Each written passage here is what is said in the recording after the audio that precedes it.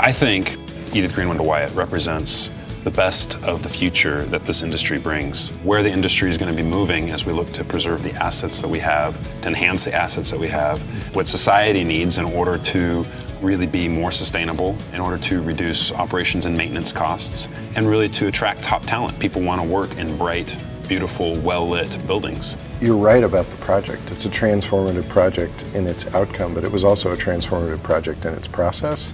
And that started with the high-performing green building workshop that we had. It was a 2-day process. It was really meant to bring everyone together, to get everyone oriented to the building, to get everyone using the same lexicon about how we're actually going to talk about the project for the next 3 or 4 years. We came away from that with this list of both energy and water conservation measures, and then had to establish a hierarchy of how we were going to study those and find out which ones will make the cut and actually be the ones that would make it into the building.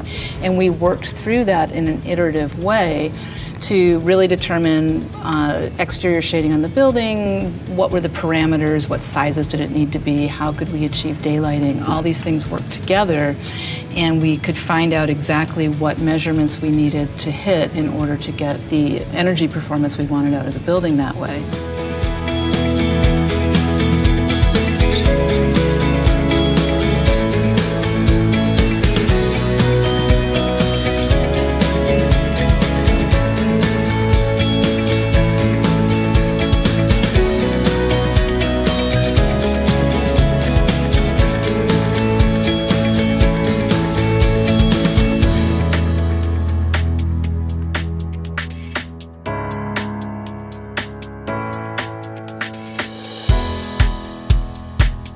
The canopies, it's a very significant feature of the design of the building that's a collection device for both solar energy and water.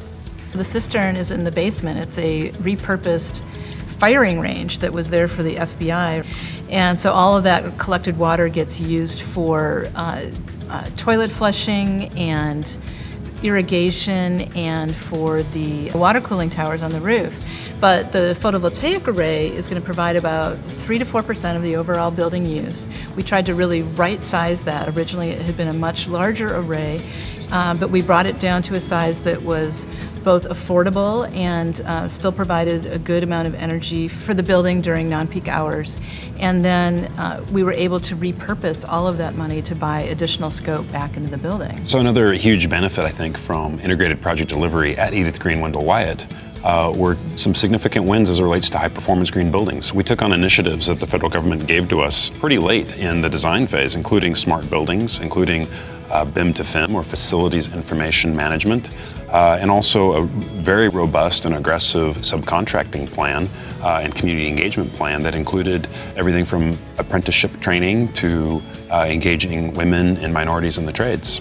One thing that I was asked about repeatedly during the project is diversity, inclusion, and business equity, and I always try to tie it back to business, because the more inclusive we are in our business, we're able to retain and recruit the best employees. We're able to attract strong subcontractor participation on the projects, which gives us better pricing and increased innovation.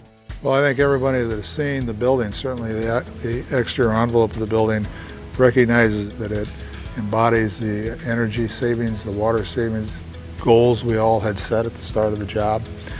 But I think the quality is very outstanding. I think part of the quality that's here in this project is also a testament to the workers that worked on it, because they took great pride as part of a team, put their best effort forward.